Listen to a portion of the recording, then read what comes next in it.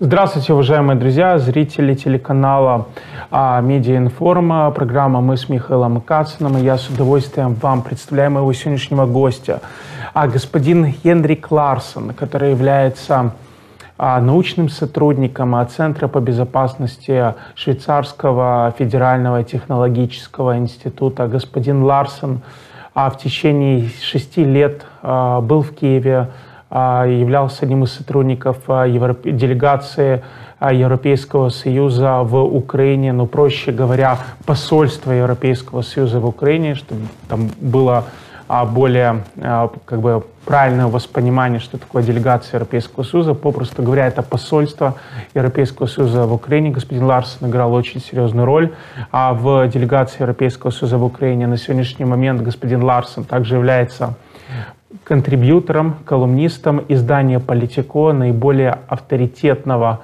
издания, которое формирует повестку дня политического Европейского Союза и даже Соединенных Штатов Америки, да и в целом, можно сказать, мировую повестку дня.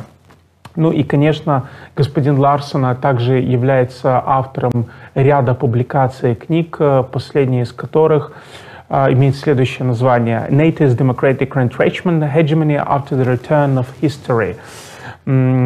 Собственно, демократическое сокращение НАТО, гегемония после возвращения истории. Это работа, которая была выдана в издательстве Routledge господином Ларсеном, и вы ее можете приобрести, найти на Амазоне. Вы знаете Амазон, этот ресурс, пожалуйста, можно ее даже, собственно, заказать в электронном дигитальном варианте. И помогать переводить интервью с господином Ларсеном мне будет Лидия Бєлова, студентка факультета международно-правовых отношений Одесской юридической академии, 2-й курс. Пожалуйста, вот покажите картинку факультета международно-правовых отношений. Видите, факультет международно-правовых отношений. Признаюсь, сам когда-то даже эту картинку создавал, поскольку имел отношение к факультету международно-правовых отношений Одесской юридической академии и не порываю с ним связь, даже несмотря на то, что я сейчас не работаю на этом факультете. И учитывая то, что скоро будет кампания по вступлению абитуриентов в вузы, всех призываю рассмотреть факультет международно-правовых отношений Одесской юридической академии. Замечательный коллектив, замечательный декан Неугодников Андрей Александрович, так что, пожалуйста, рассмотрите для себя такой вариант. Ну что ж, господин Ларсен, спасибо вам большое, что присоединились к работе студии Медиаинформа. Организационные моменты мы прошли и можем переходить, собственно, к нашему интервью. Thank you so much for coming us to that interview. So today we are going to discuss a very interesting topic. So we really appreciate that you came to speak with us today.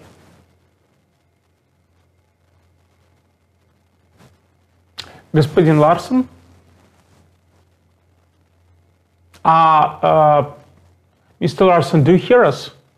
We hear you. I hear you. Thank you. Okay, fine. Do you hear the translator? I hear everyone. Thank you. Yeah, thank you very much. Thank you very much. Okay. Господин Ларсен, вы опубликовали недавно статью на сайте Politico, в которой фактически призвали Украину пересмотреть свой взгляд на необходимость интеграции в НАТО и сосредоточиться на интеграции в Европейский Союз, тем более, что 7 лет назад, во время революции достоинства на Евромайдане, люди прежде всего призывали власть к подписанию соглашения об ассоциации. Собственно, люди вышли на улицы, потому что режим Януковича в последний момент отказался от подписания соглашения об ассоциации.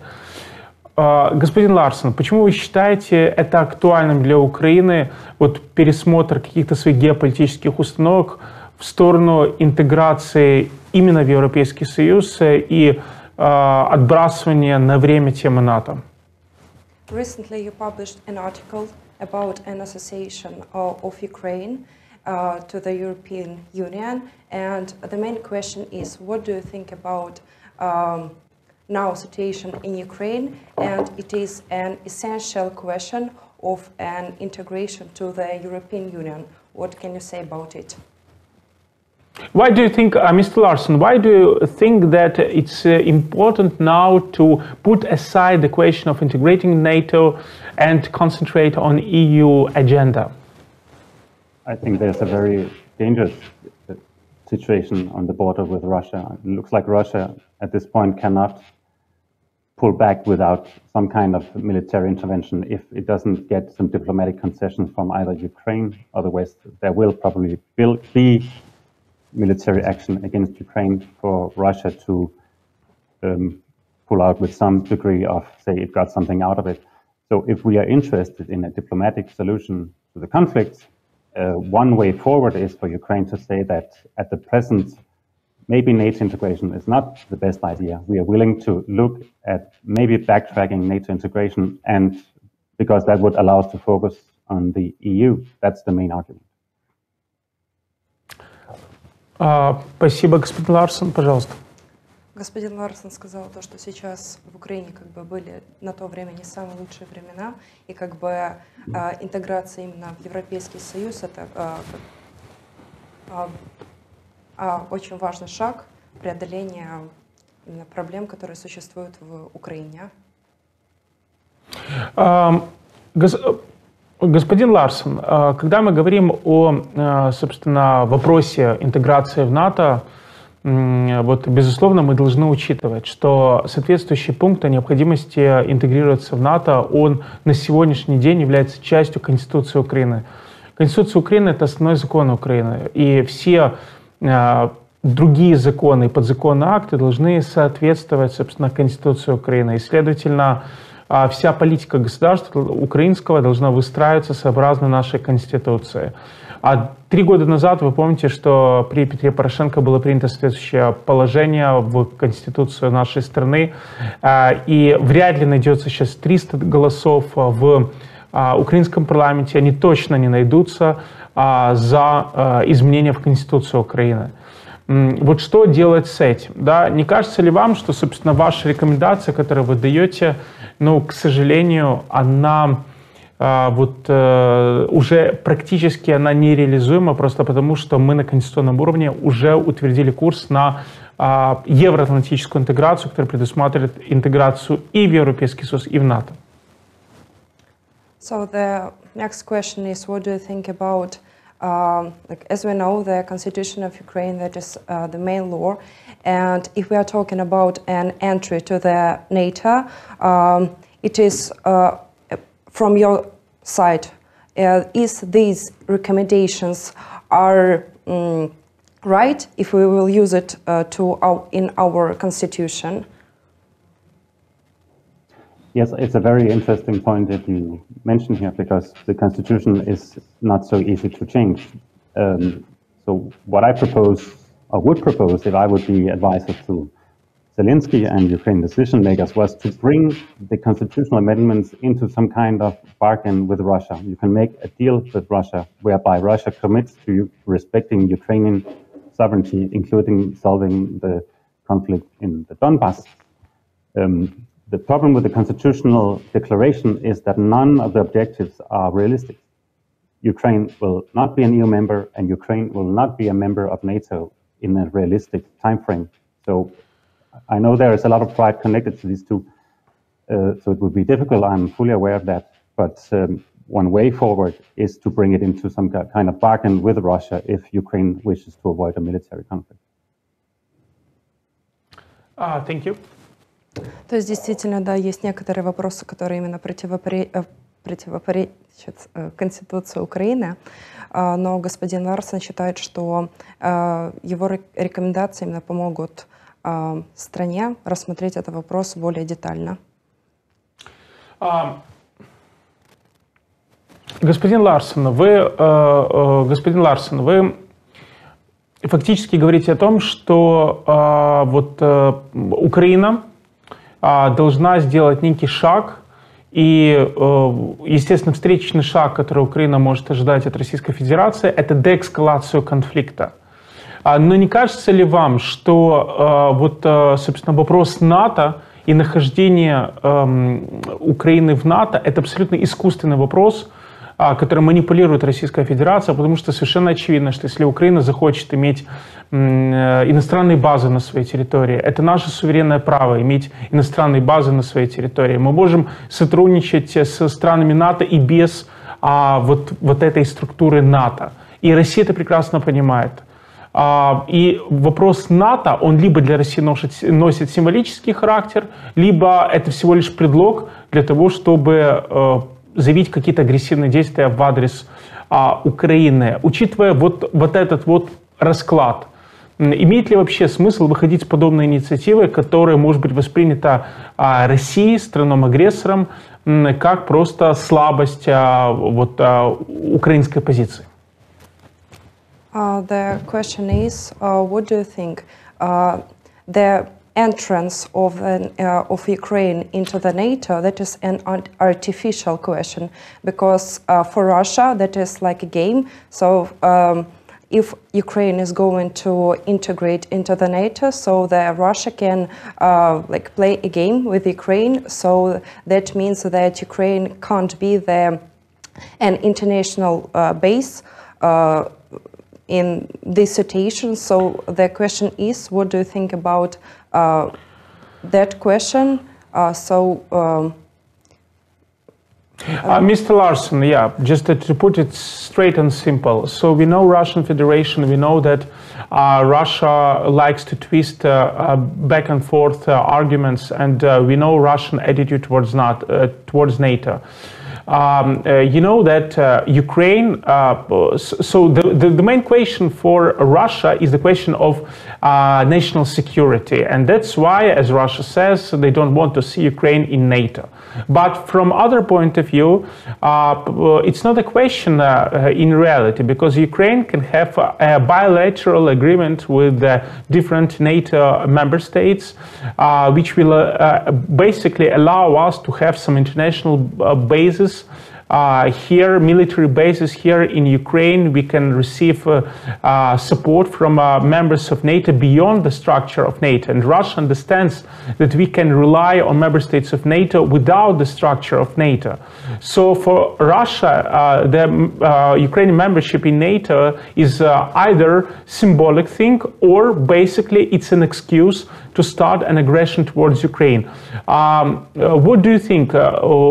Maybe if, for instance, Ukraine come up with this solution when we, let's say, make a step back in the question of NATO, it will be received in Russia as a sign of weakness of Ukraine, which we actually can afford to show to Russia. That you can, of course, argue that it's like this. But I think focus right now should be in Ukraine to avoid a military escalation for something that's anyway not going to happen. It's of course true that there is a slippery slope maybe towards further Russian concessions, but if somehow a pledge or backtracking the original intention to join NATO will come into play, and that would it's worth to explore whether Russia is really serious about what it says. It namely says that it has limited security interests in Ukraine and that it doesn't necessarily have wider expansionist ambitions. This is worth exploring, I think. Thank you. Господин Ларсен говорит, что этот вопрос был достаточно интересный. Да, он действительно с вами согласен, то, что Украина является... Этот вопрос является вот как более таким искусственным, но господин Ларсен все-таки считает, что вступление Украины в НАТО — это как большой шаг показать, что мы все-таки суверенное государство. Mr. Larsen, you probably saw the statement which was made by the president of Moldova, Ms. Sandu, in the New Year's Eve, or in the late December, when Ms. Sandu she actually she told to the Moldovan society that they skip the question of NATO for some time and they concentrate on EU integration. How this, let's say, statement of Sandu actually was received in NATO and in the European Union as a whole. Господин Ларсен в конце декабря сделала, собственно, заявление Майя Санду, в котором президент Молдовы, в котором она заявила, что Молдова временно отказывается от НАТО в пользу интеграции в Европейском Союзе. Как это было воспринято в НАТО и Европейском Союзе? Please. So the position of the Europeans and NATO diplomats is to respect any sovereign choice that a country has. So in the case of Sandu, of course, NATO and the EU has nothing against it. I think maybe even in NATO, there's probably relief that Moldova doesn't have NATO integration ambitions like Ukraine and Georgia has. I probably secretly, the NATO diplomats would like Zelensky not to call for NATO membership because it's not going to happen anyway. I think secretly NATO diplomats look at Moldova as some kind of model for how to tackle the Russian aggressor and not to irritate it unnecessarily. I did like this example of Finland. This is my sense.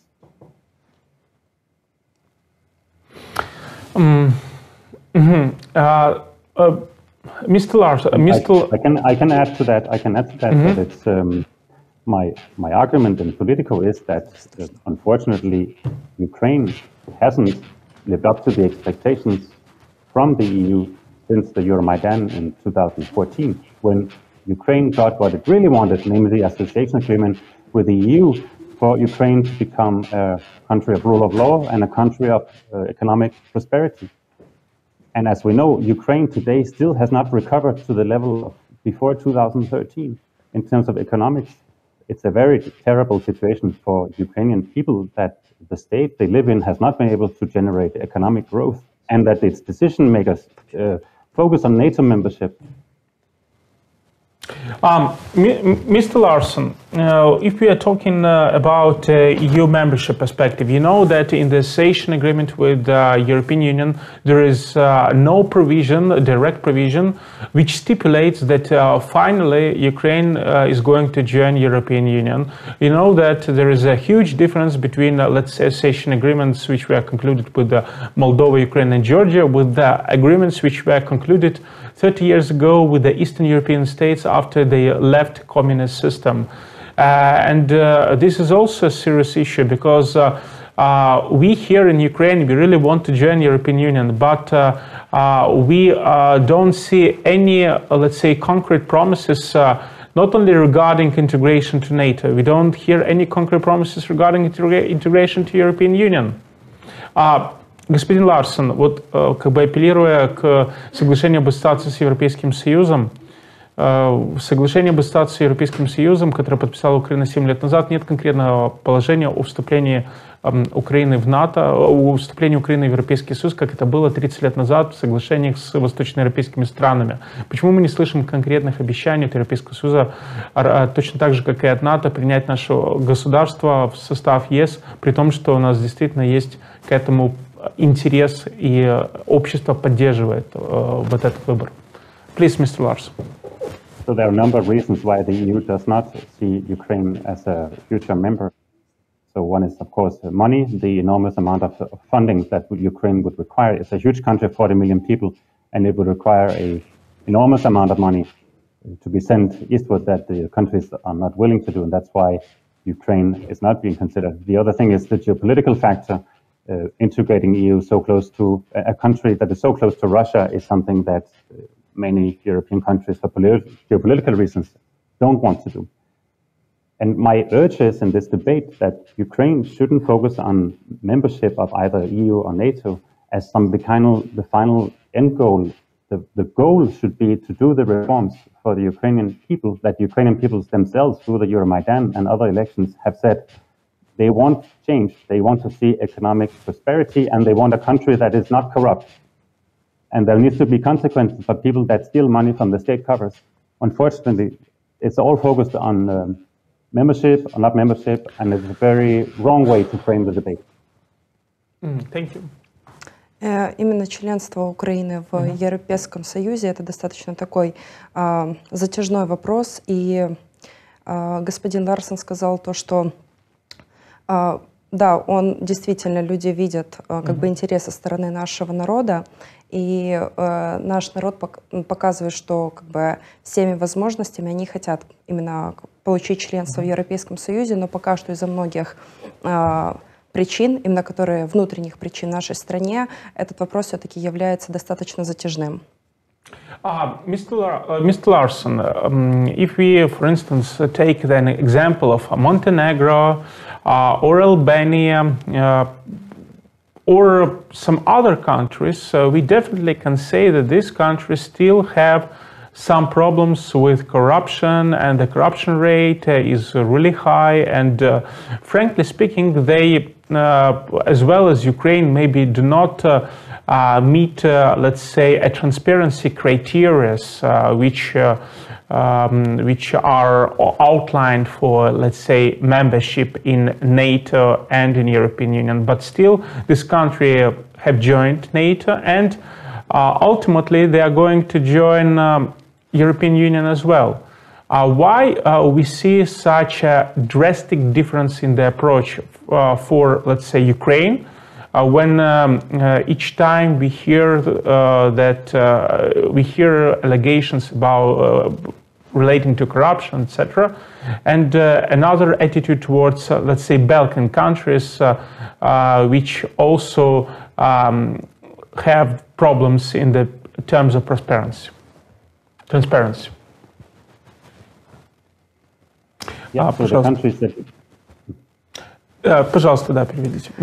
So the main question is... На русский только, да. Да, мы переиграли, уважаемые зрители, да. То есть, как все знают, что сейчас вот именно балканские страны, они тоже, там тоже есть такой главный вопрос с коррупцией. И почему все-таки Украину рассматривают тоже как достаточно коррумпированную страну, но при этом все-таки наше вступление в НАТО и Европейский Союз как бы наоборот больше отклоняют, а именно балканские страны... Короче говоря, уважаемые зрители, мне особенно приятно слушать, собственно, перевод моей же речи. Почему такие двойные стандарты в отношении нас и балканских государств? Пожалуйста, please. So the membership perspective in itself is a geopolitical choice, as I mentioned earlier. There is no big hostile neighbor in the Balkans like there is in Eastern Europe, where Russia is clearly present and can't be ignored. So that's the perspective. But you are probably aware that the enlargement process is dead. There is no progress. There is no progress in the Western Balkans. The countries there, many of them on a similar level as Ukraine in terms of economic development and corruption, they are not moving closer to membership. It's not going to happen probably within the next 20 years. I know the perspective there, but the problems are the same, and the EU does not compromise on the criteria. If you're not ready, you're not ready, and you cannot enter the Union. Господин Ларсен говорит о том, что как бы точной уверенности нет в том, что именно как бы Украина вот в ближайшее время вступит в Европейский Союз. Да, действительно, в балканских странах наблюдается такая проблема, но все-таки нужно найти именно как бы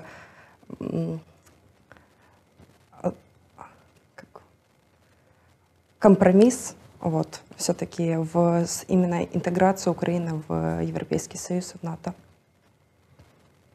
Mr. Larsen, you currently live in Switzerland, and you can actually give a fair assessment of the process which are now underway in European Union. European Union suffered a huge crisis during the last 5 years, financial crises, coronavirus crises, Brexit crises, and obviously now it's a high time for European Union to define its own future. And you, I think, can provide us a fair assessment. In which way European Union is going? In the way of centralized system in the form of federation, or it will be more loose union?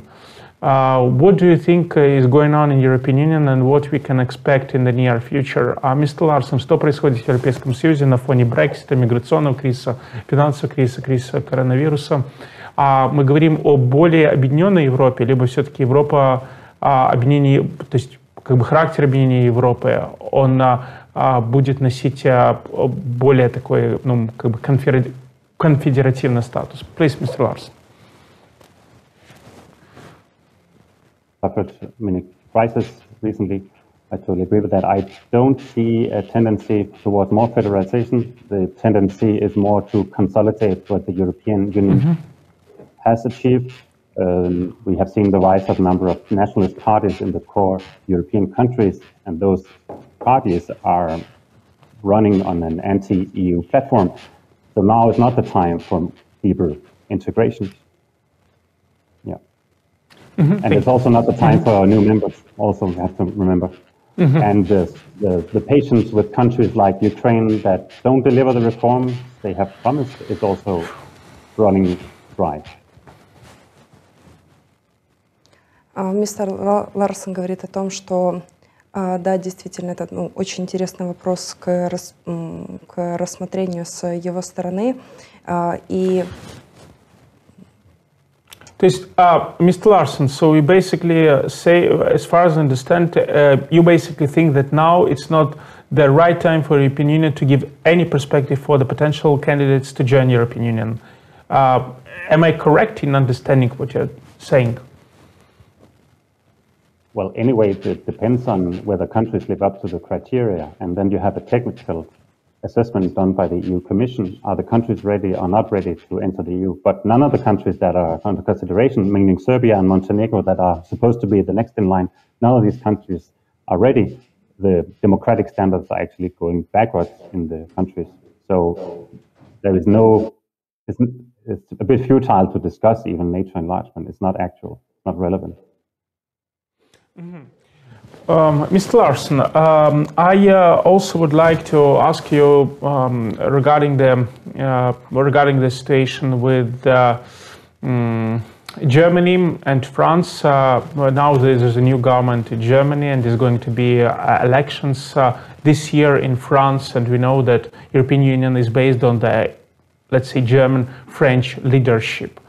How do you think the situation in the European Union will evolve after, let's say, Angela Merkel left Germany, and she was, let's say, chairman of Germany for the last 16 years, and basically her era is gone, so the new policy will be installed. Which type of policy will be installed in terms of, let's say, German-French leadership in the European Union? I think it's fair to say that Germany engine here, the more dubious country is France, because there is some likelihood that Le Pen would be elected, or another candidate like Zemmour. If that were to be the case, it would not look so good for a country like Ukraine, because we know that Le Pen and Zemmour look favorably at cooperation with Russia, and that means less favorably at those that are victims of Russian bullying behavior like Ukraine. So that's the French factor is important here. So you think the French factor will still play a big role? So if Macron will be re-elected, that it will be one situation. If he won't be re-elected, there will be another situation. Yep. Yeah, I do not see like a radical shift, but you see, if it would come to the imposition of European sanctions against Russia for again having attacked Ukraine, it would be more questionable whether these sanctions could be agreed upon if Le Pen would be president of France. I'm not so worried about Germany. It's more in the German DNA. Of course, there is those that are very favorable toward Russia in Germany, especially the Social Democratic Party, but still the wish for Russia to abide to international law is still like a strong current in the establishment that's not going to go away. Mr. Larsen, the last question which I would like to ask you, probably you read the interview which our president, Mr. Zelensky, has given to Washington Post actually last Wednesday. This interview was recording, but it was released, I think, on Thursday or Friday even. And there, Mr. Zelensky pointed out to the West that, look, you're going to adopt sanctions against Russia in case Russia invades Ukraine, but maybe it would be a wiser policy to adopt sanctions prior to the Russian invasion, because if, let's say, Russia invades Ukraine, for us, it won't be a great matter. Will Russia face sanctions or not?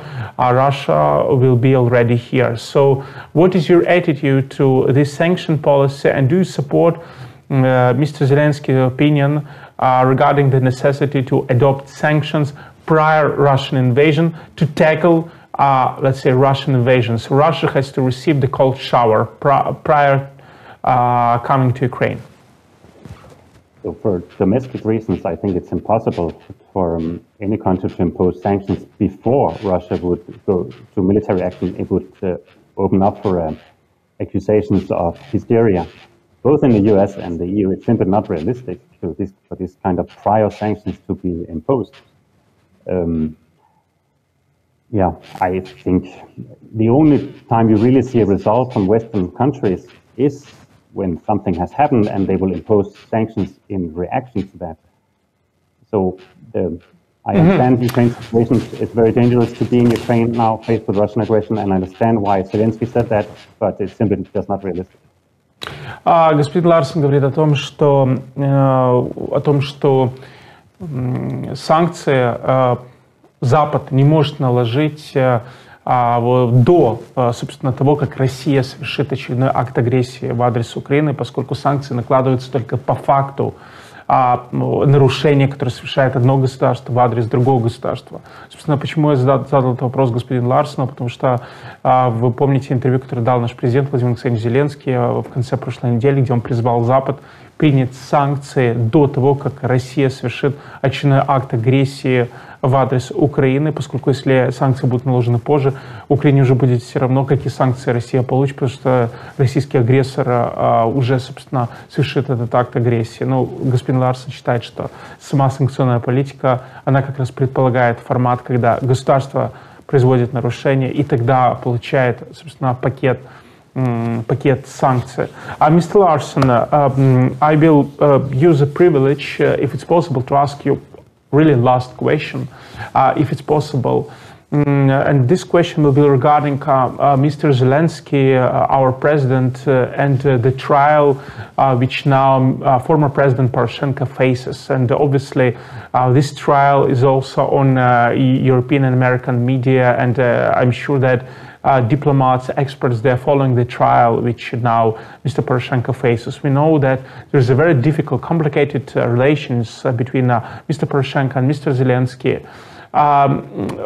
How these tensions between them actually affect Ukrainian aspirations towards European Union.